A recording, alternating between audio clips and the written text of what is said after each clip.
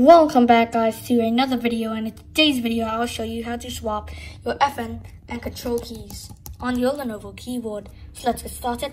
To see if you can switch your Fn and Ctrl keys, make sure the F12 has a star and not like this. This is an older keyboard. When you press it, it will show up this dialog.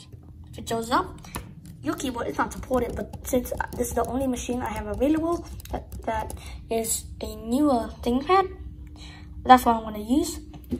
Okay, after you get your ThinkPad and make sure it has the star, go to the Lenovo Vintage. Warning, this is an older version of Lenovo Vintage, and this version is also a discontinued one, so your menus may differ.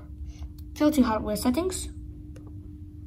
After going to Hardware Settings, go to Input. After going to Input, this is what the keyboard should look like with a star at F12. Very different.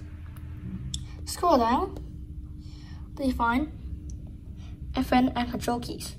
Turn that on, and you can test it out by Fn Shift Escape. But since this keyboard does not support it, it will not be turned on.